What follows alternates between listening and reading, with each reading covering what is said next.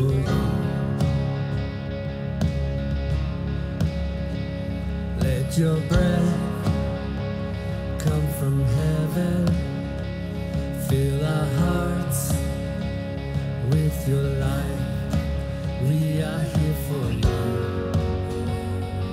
Yeah. We are here for you.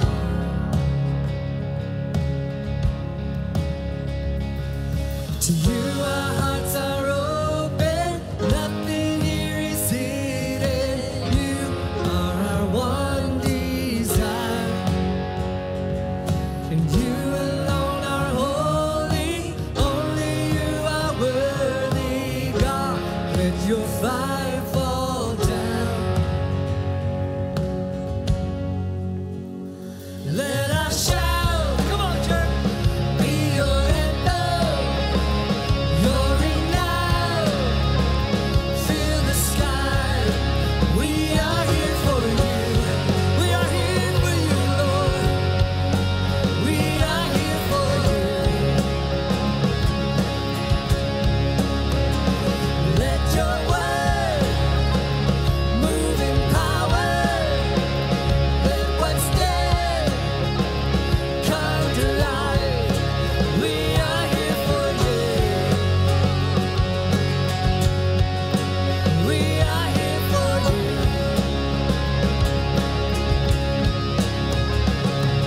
To you our hearts are open. Nothing here is hidden. You are our one desire. You alone are holy. Only you are worthy, God. Let your fire fall down. To you our hearts are open. Nothing here is hidden. You are our one desire. You alone are holy. Only you are worthy, God. Let your fire fall down. Let it fall. Oh, let it fall down. Let it fall. We welcome you in praise. We welcome you in praise. Almighty God of love. We welcome in this place.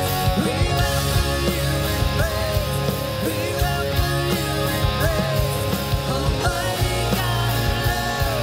We welcome in this place. Let every heart adore. Let every soul awake. Almighty God of love. We welcome in this place. We welcome you in praise. We welcome you in praise.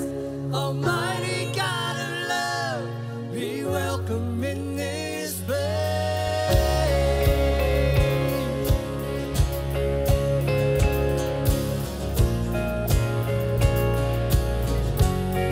Be welcome in your house, Lord.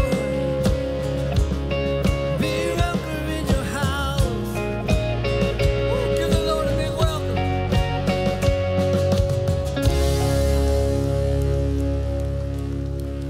Well, amen, amen. Can we put our hands together one more time and welcome the presence of the living God who is right here with us and right there with you. Hey, good morning, Hope. I said good morning, Hope.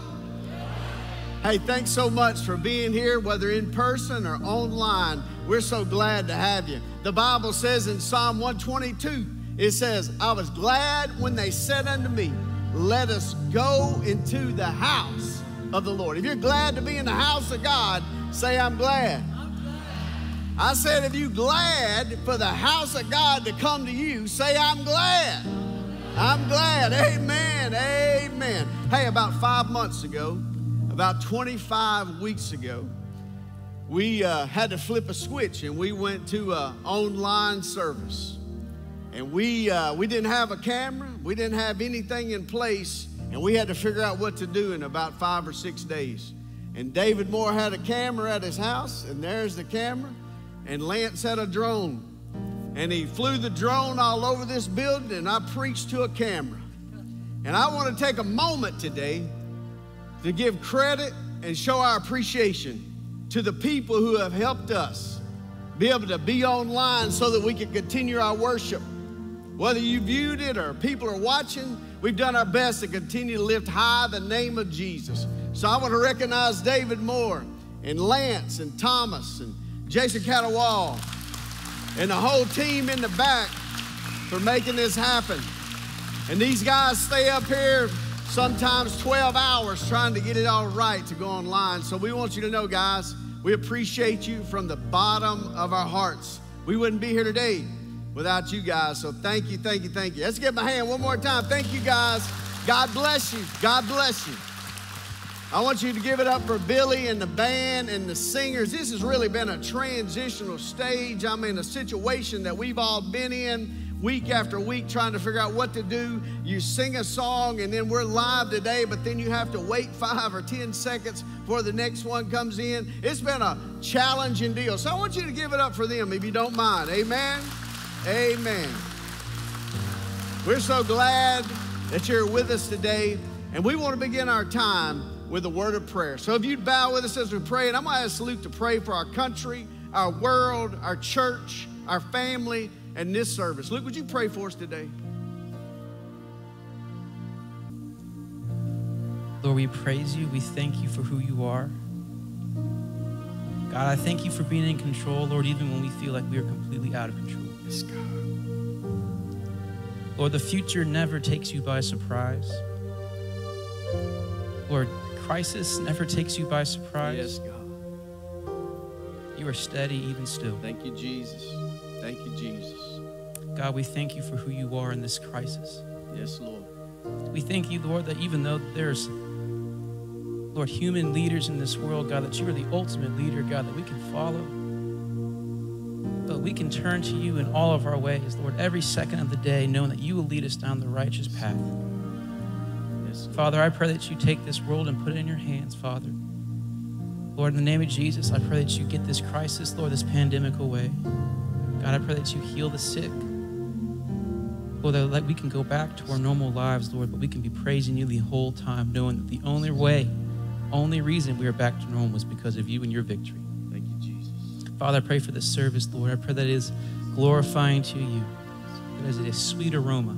Yes, Lord. Lord, that we can just be a people, Lord, unified and praising Jesus. Lord, even as the future, Lord, is unknown to us, God, we do know, but we have victory in the cross of Jesus Christ. And so, God, for most of everything, we praise you for that. Thank you for the cross. Lord, I pray to be with every person in here. We pray these things in the name of Jesus. Amen. Amen. All God's people said, amen. God is good all the time. God is good. Hey, would you continue to worship with us today? Would you sing to Jesus, our great God?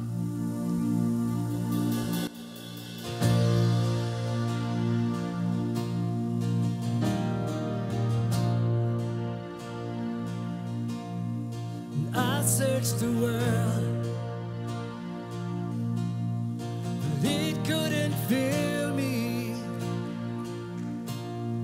In man's empty praise, treasures of fame never enough. Then you came along and put me back together. And every desire is now satisfied here in your love. Oh, there's nothing better than you. There's nothing better than you. There's nothing, nothing is better than you. Do you believe it?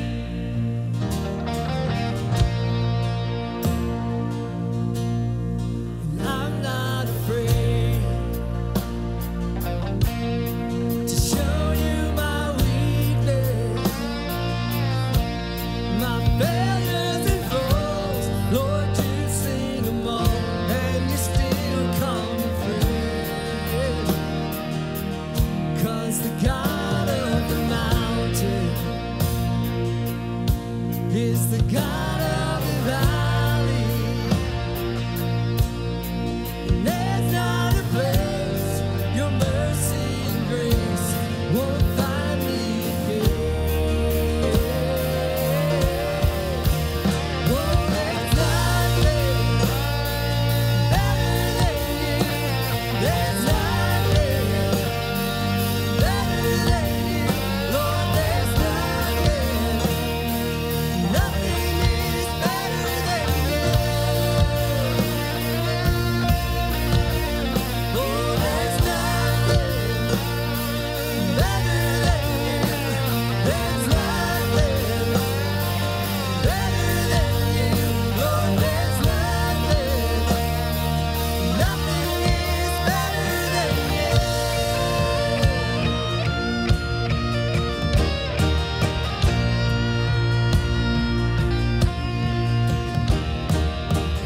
You turn mourning to dancing.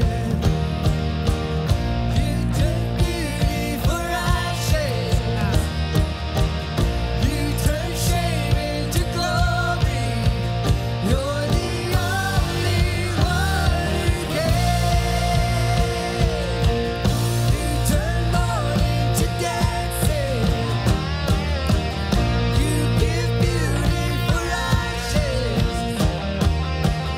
You turn shame into glory. You're the only one who can. You turn graves into gardens. You turn bones into armies. You turn seas into highways. You're the only one who can. You're the only one who can. Oh, there's nothing better than you. There's nothing better than you. Lord, there's nothing. Nothing is better than you. Oh, I'm searching, I found. Oh, there's nothing better than you. There's nothing better than you. Lord, there's nothing. Nothing is better than you.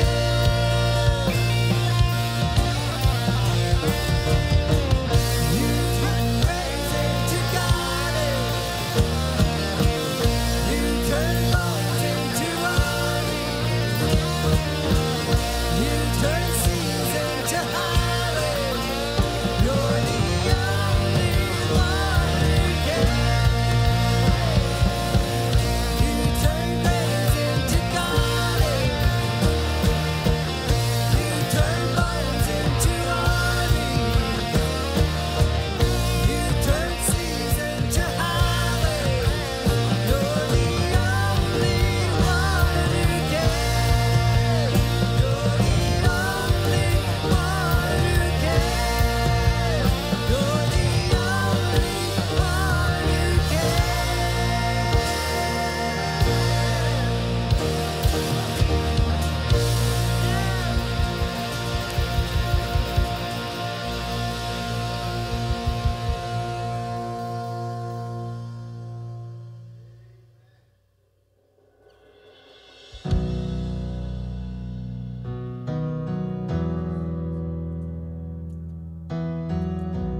Lord bless you and keep you.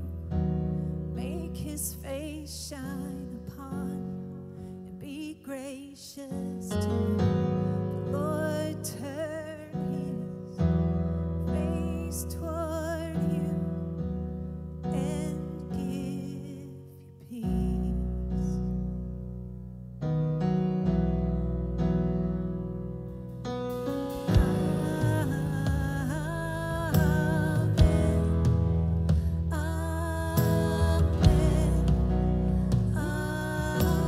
Amen.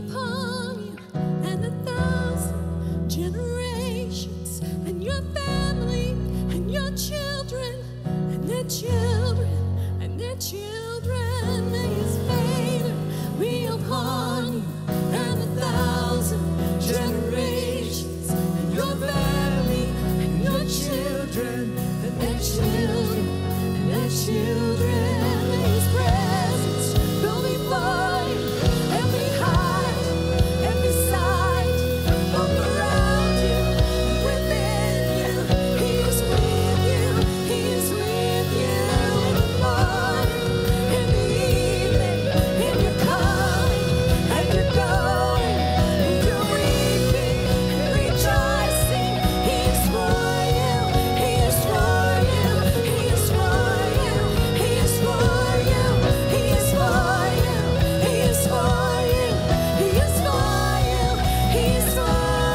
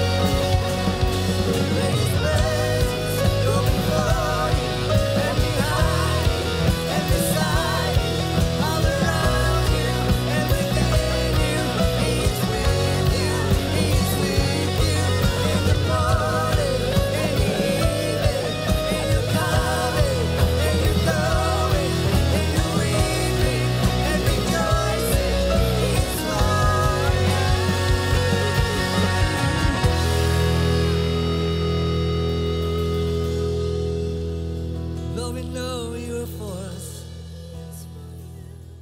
None can stand against us.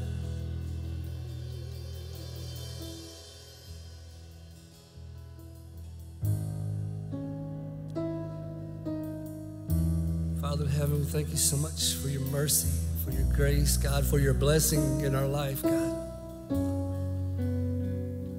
And God, if you are for us, who can be against us? There's not one that can be against us. God, we celebrate you in this place, in our hearts. God, we just ask for your presence to overwhelm us today, God, that your presence would protect us today. God, let us continue to worship you in every area of our life, God. And in this service, in these words that your messenger is bringing today, God, let them pierce our hearts. We ask it all in the name of your Son, Jesus. Amen.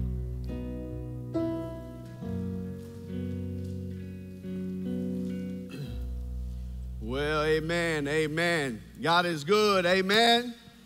Amen. Hallelujah, hallelujah, hallelujah. Hallelujah. Let me get this stand. Hold on a minute. I got to get this stand right over here. Y'all hold on a second.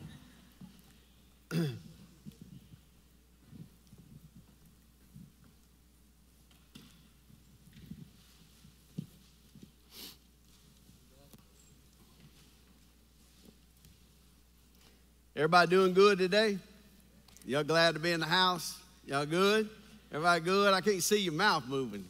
Kind of looks like you're asleep out there. Thank you, thank you, thank you. Well, amen. We're so glad that you're in the house, and to God be the glory. I was reminded that about this man named Bill, who he was a Christian, and he is reading online one night, and he saw that there was a Christian horseback riding company. And sure enough, he decided he would go check it out. And he went over and he started talking to the owner of the company, and the owner began to tell him, you know, everything about the company and what's going on. It was a Christian organization, and tell him everything that was to be and not to be and everything. And he told him, he said, man, we train these horses. We're very, very simple. He said, you know, if they, the way you make them go is you just say, praise the Lord. Say, praise the Lord. See, you say, praise the Lord. And the way you make those horses stop, you just say, amen. And so Bill thought, man, you know what? I'm going to give it a try. And so he got up on the horse and he said, praise the Lord. Well, sure enough, horse started walking. He tried it again. praise the Lord. The horse started getting faster. He said, praise the Lord, praise the Lord, praise the Lord. Well, Bill got to running so fast, and him and his horse got to going so fast, he failed to realize and notice that there was a cliff in front of him, coming up, the cliff was coming up in front of him, and he was about to go off the cliff, and all of a sudden, he just took a big breath, and he said, amen. And right when he said amen, about the time he got the horse stopped, it stopped right at the edge of the cliff. And old Bill, man, he took a deep breath, and he said, whew, praise the Lord. And sure enough, that was the end of Bill and his horse. And I'm just so thankful that that's just a story. And we can't ever praise the Lord enough. Amen? Amen, amen. Well, we're in a sermon series. And we've been rolling through this book of James. And so if you have a Bible, you can go ahead and get your Bibles. If you at home and you need to stop the camera and run and get you a Bible, you can. And so, but we're in the book of James. We're studying through this book in a message series entitled Faith in Action. And we're journeying through this book together. And of course, the book of James was written about AD 46. And James is the man who wrote it. He is the Lord Jesus' half-brother. And he wrote this to a group of people. He wrote it to some Christians, just like each and every one of us. He wrote it to Christians everywhere. And the purpose for the book of James was to help everyone to grow up, to mature, to not just to grow old, not just to be Christians that don't grow in their faith. And he wrote this. And during these few weeks we've been in this series, we've been able to look through James chapter 1, and we've been rolling through this together. And we've come to understand and learn. We've talked about how to profit from your problems. We talked about how to tame temptation. We talked about how to benefit from the Bible. And today, I'd like to talk to you about how real is your religion. We come to these last two verses in this chapter 1. In fact, I struggled to preach what to preach, and then I thought about preaching on worship. I thought about just taking time to celebrate Jesus. I thought about just taking all the service and to worship Jesus and to thank him for the benefits and the blessings that God has bestowed on his believers. We've had the opportunity to worship today, to say, God, we recognize you. God, we love you. We praise you. But God gave me a direction to say, I want you to preach on these two verses of scripture that I hadn't really ever preached on before. And so I want to talk to you today about how real is your religion? James chapter 1 in verse 26. If you got your Bible, say, I got it. Here's what the Word of God says. It says, if anyone considers himself religious, yet does not keep a tight rein on his tongue, he deceives himself, and his religion is worthless. Verse 27. It says, religion that God our Father accepts as pure, faultless, is this, to look after orphans and widows in their distress, and to keep oneself from being polluted by the world. Heavenly Father, God, we know this is your word. And God, we come today, God, to get a message from you. And so, Lord, we want to commit our time to you today. And Father, we ask, God, that your Holy Spirit, God, we know there is no way for us to interpret the scripture without the power of your Holy Spirit. And Lord, we pray, God, today that you would move and you would speak. And God, you would speak so clearly from this passage, God, it would change our life. So Lord, we ask you, Lord, to bless the reading of your holy, inerrant, eternal word. And God, we ask all these things in Jesus' name, amen. I heard about a group of Christians that decided to go out and tell the community about Jesus. And they began to go door to door, and they were knocking on door to door. And they got to this one lady's house, and they asked her if she would like to pray and receive Jesus Christ. And she said, goodness, no. She said, I'm miserable enough with the religion that I have. Do you know there's a lot of people like that? They are miserable because they have a religion. In fact, 2 out of every 3 people say that they are a religious person. The word right here, religion, that we see right here, religious, in the text that we see, is only mentioned 5 times in the New Testament. The word religion, is only mentioned 5 times in the whole New Testament. And the word means an outward appearance of a religious ritual. And so I need you to understand, we talk about real religion, we talk about pure religion. We're not talking about a ritual, ladies and gentlemen. We're not talking about a ceremony. We're not talking about a service. We're not talking about a temple. Real religion is practicing the Word of God. He kind of ends these 2 verses on the back end of our sermon from last week, how to benefit from the Bible. And he's backing in and he's telling us, I need you to understand, ladies and gentlemen, what real religion is. Real religion is not going to a service on Sunday morning. Real religion is being in the Lord's service each and every day. Real religion is not how high you jump on Sunday morning, but it's how straight you walk on Monday morning. Real religion has very little to do with our worship, our vertical worship. It has more to do with our horizontal expression. That's what real religion is. James, we talked about this several times, he has a lot to say about religion in shoe leather. That's really what the whole book is about. It's about maturing. It's about growing up. It's about understanding the truth of God's holy word. It's not just having a form of religion. And so James gives us this. I can't think of a better time in our world than we really need real religion. Amen? We need some real religion. We need the people of God that know Jesus Christ as their personal Lord and Savior, that have been saved, and they come to know Christ. We need them to stand up and stand out in the world. That's what we need in this world. I can't help, when I was studying this passage of Scripture, I kept thinking about that song, Miss Ellen, Old Time Religion. Give me some old time religion. Give me that old time religion. Y'all remember that song? Give me that old time religion. It was good enough for Paul and Silas. It was good enough for your mother. It was good enough for your father. And it was good enough for me. Give me some old-time religion, because we need some old-time religion that's a any-time religion, because it's a every-time religion. And that's what James is trying to teach us. He's trying to let us see the window and understand how real is your religion. That's the question for today. How real? What's your religion look like? And James basically says, I want to give you 3 signs that your religion is real. 3 signs that your religion is real. Number 1, you got a pen, you want to write these down. Number 1, real religion is demonstrated by your conversation. Verse 26, here's what the Word of God says.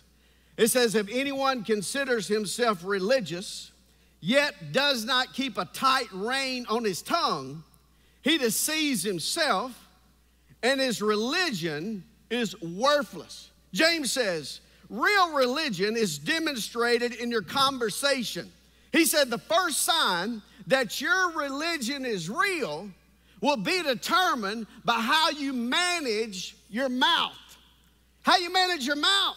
In fact, James in this book, he's going to go on in the next several chapters, ladies and gentlemen, and he's going to talk about the power of words. We're going to cover that in a few weeks. He's going to talk about the power of the tongue. Apparently, he talked about the tongue and words a lot in this book of James, and apparently they had, somewhere or another, in their church, they had a problem with the tongue. Maybe they had some people that were gossiping. Maybe they had some people that were being critical. Maybe they had some people in the church that was lying. And James kept addressing it. Remember, James is the pastor of the local church there in Jerusalem. He's a pastor just like me. And he's a fiery kind of preacher. He's a fiery.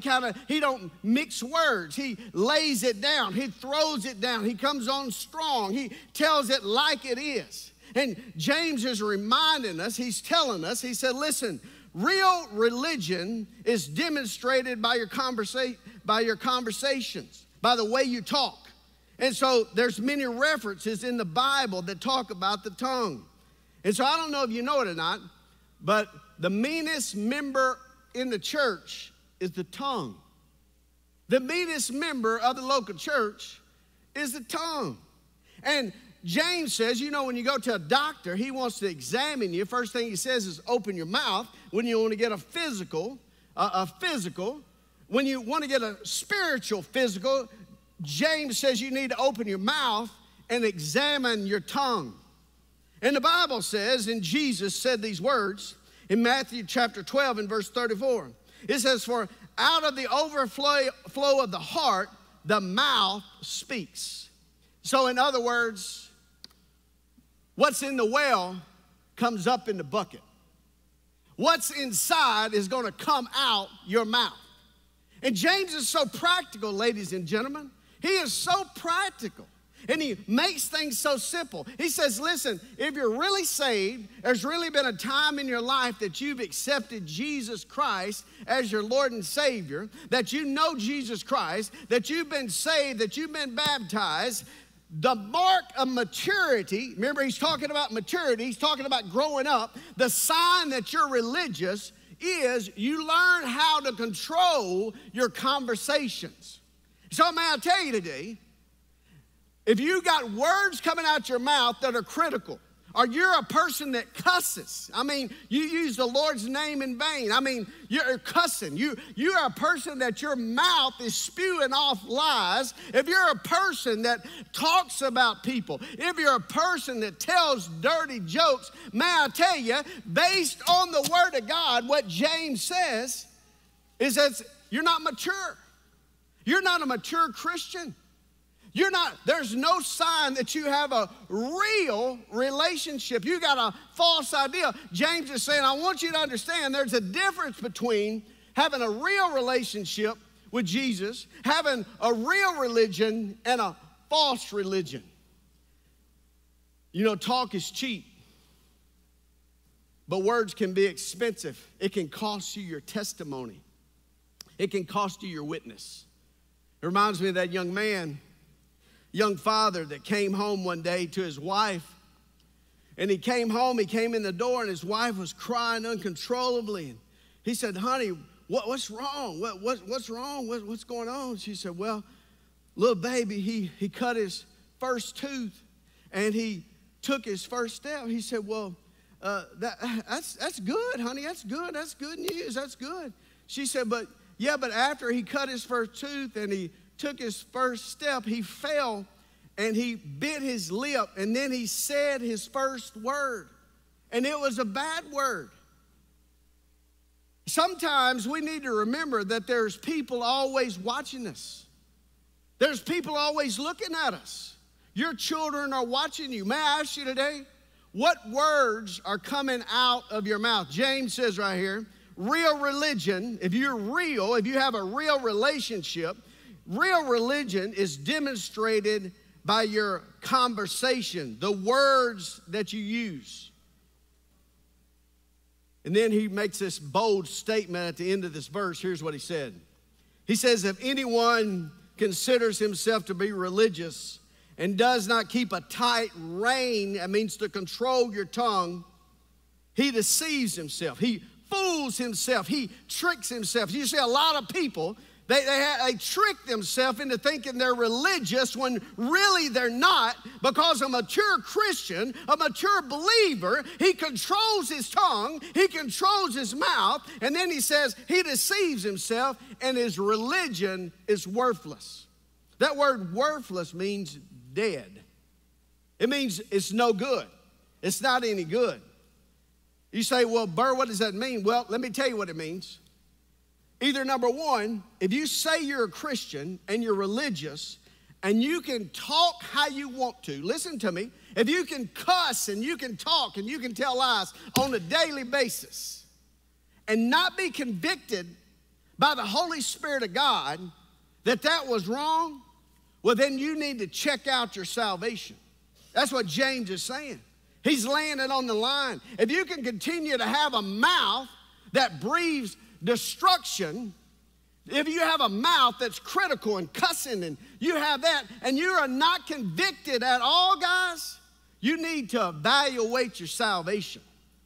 Number one. Number two, if you're a person that uses foul language, or can talk about others and not be convicted, either number one, your religion's dead because you don't know Jesus Christ, or number two, you become calloused to where you no longer listen to the Holy Spirit of God. You say you're religious, you say you're a Christian. I've seen that my whole life as a minister of the gospel. I've seen students and teenagers and businessmen, businesswomen. They say that they're Christians, they're strong Christians. But in fact, I've been around some of them that I'll be standing there and they'll say, hold on a minute, preacher, and they'll light into someone and cuss them out and then look back at me and go, I'm sorry.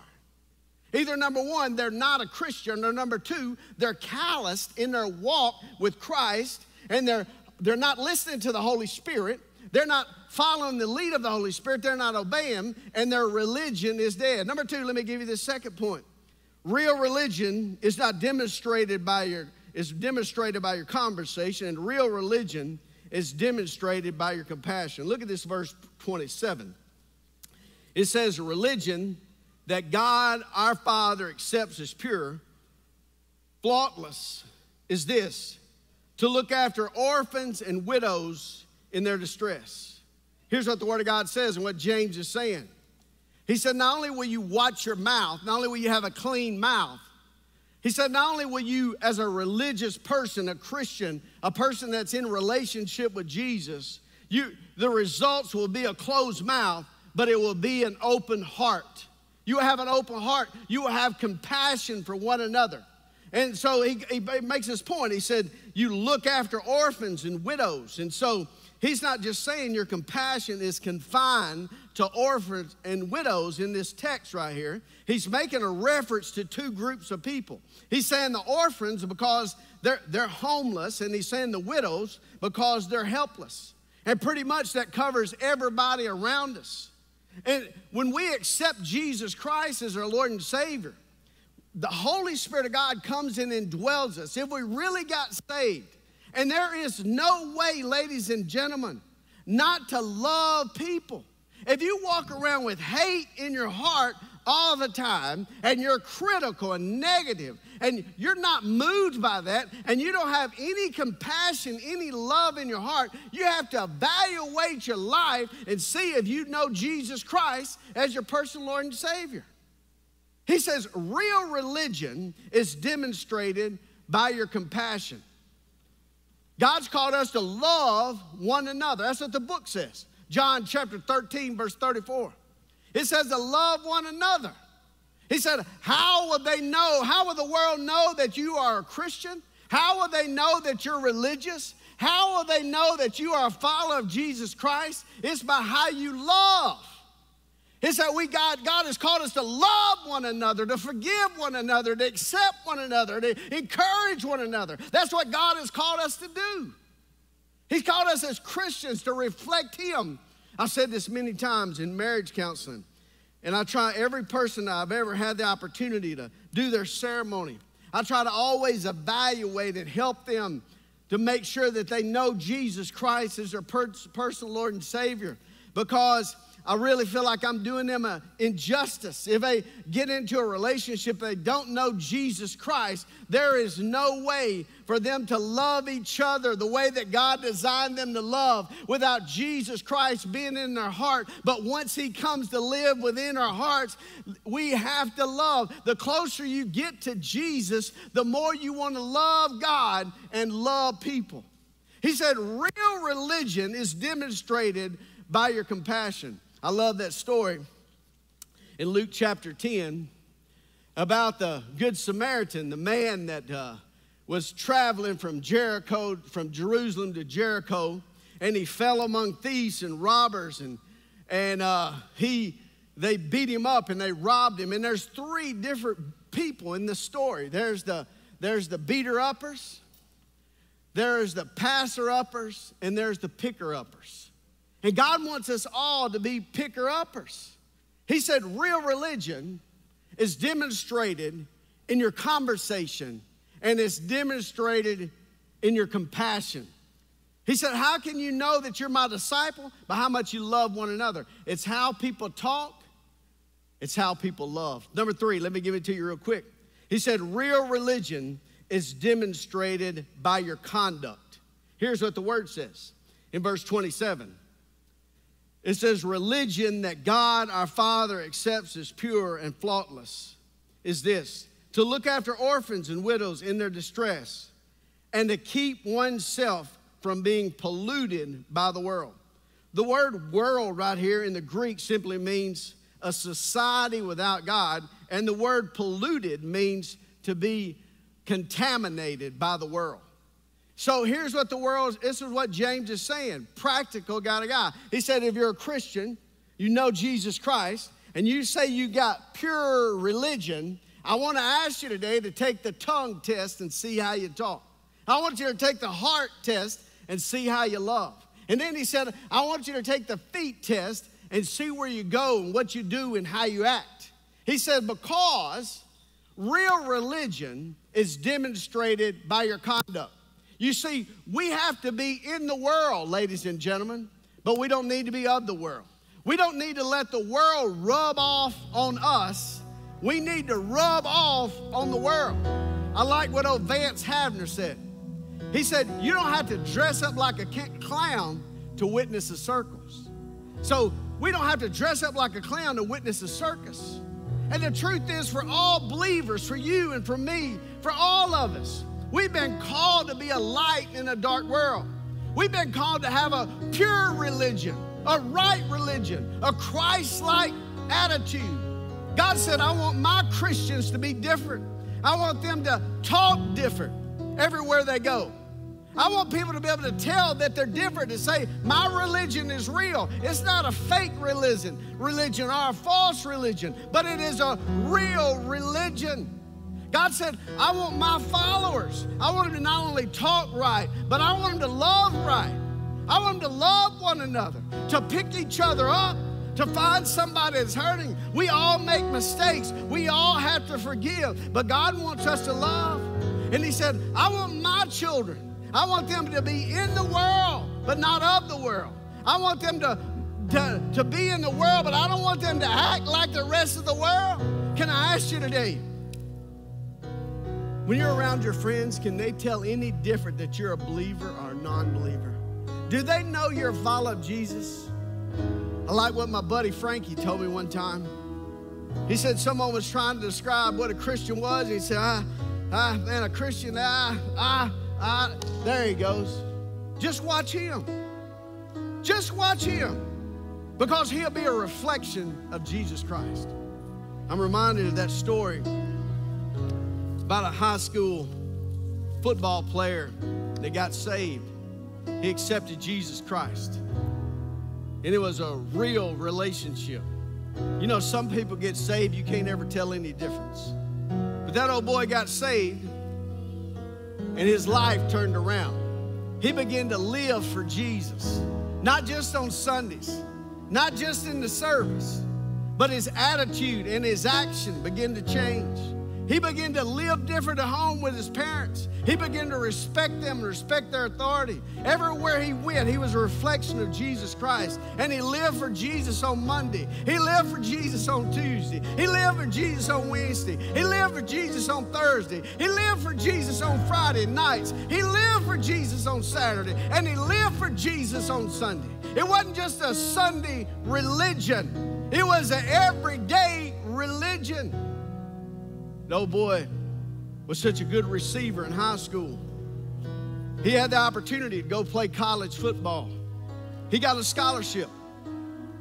And he went to a college and he began to play. Man, he was an all-star athlete. He began to play wide receiver. And on one given night, a rivalry game, it was homecoming. And the quarterback stepped back in the pocket and he slung the ball to the end zone. And the old boy laid out. And he landed on the ball. The referee put his hands up and said, touchdown. The old boy got up. He knew he had trapped the ball and he did not catch it. The coaches were going crazy. His family was going crazy. His teammates were going crazy. He got up, took that football and gave it to the ref, and he said, I didn't catch that ball. I trapped it. They lost the game. May I ask you today, what would you do? If you were in that situation, or your kids were in that situation, and you knew the game was on the line, what would you do? Because whatever your answer is going to tell you whether your religion is real or it's fake. Whether it's just a Sunday morning religion and it's not a through the week religion. You see, God's called us to be different in a tough time. James says, I need you to understand in these two simple verses. And really, these two simple verses, it's an intro to the rest of his book. And we're going to cover the rest of those three things. He said, real religion is demonstrated by your conversation. Real religion is demonstrated by your compassion. And real religion is demonstrated by your conduct. May I ask you a question today? Can you take the tongue test? Can I ask you today, how's your language? If I followed you around being the preacher, it's so funny.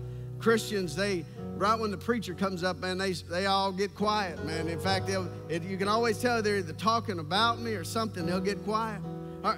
Or maybe when the preacher's walking around, they say a cuss word, they look over at me like, oh, me, oh my goodness, I didn't mean to say that, preacher. Like I'm different. God's bigger than me. God's with them all the time. If you really belong to Jesus, I hate to tell you, I want to tell you, Jesus hears you all the time, not just the preachers. So I'm asking you today, how's your language? How's your mouth? Will you take the tongue test? Will you take the heart test? Is there anybody that you hate today? And then will you take the character test? How's your conduct? Character is who you are in the dark when nobody else is looking, nobody else knows. I challenge you today, if you're not right with God, to get right with God and have a religion that's real. If you don't know Jesus as your personal Lord and Savior, may I tell you today, you can accept Him. It's a free gift of salvation. And all you have to do is invite Him into your life. There is no way to get to heaven apart from a relationship with Jesus. Jesus Christ loved us. He sent His one and only Son, Jesus, to die on the cross to pay for our sins. And there is no way to get to heaven apart from a real relationship with Jesus. If you don't know Jesus, whether online or in person, there is only one way. I stand here today to tell you there is one message to Burr Lovett. His name is Jesus. He's always going to take you to the end of the story because Jesus Christ will change your life if you'll let Him. Today, if you don't know Jesus, would you pray and receive Him as your Lord and Savior? Would you pray with me? Bow your head, close your eyes. If you'd like to invite Jesus Christ into your life, just say, Dear God, I know I'm a sinner. And right now, I ask you to forgive me of my sins and come into my life and save me, Jesus. If you forget all that, just say, I'm not perfect, Jesus, but I know you are. Save me, change me, make me your own. Just say that little prayer. Give your heart to Jesus. Today, if you prayed and received Jesus, I want to encourage you to tell someone today. And if you're here in this audience and something about these words from the book of James has convicted you, would you get right with God? Would you evaluate your life? Would you evaluate your tongue and your heart and your feet today? If there's any sin in your life, may I encourage you to ask God to forgive you? Just ask Him. He's a loving Father. Just say, God, I repent of my sins today, and I ask you to change me, make me more like you. In Jesus' name I pray. Father God, we thank you for this time. And Father, now, God, we pray, God, that your message would penetrate our heart and our lives, and God, change us to be more like you. God, help us have a religion that's real, God, where people can see you in our lives each and every day. God, we love you, we thank you, and we praise you. And Lord, we ask all these things in Jesus' name. And all God's people said, amen. Hey, thanks so much for joining us online. We look forward to seeing you on Wednesday on Your Dose of Hope. God bless. Have a great week, everyone.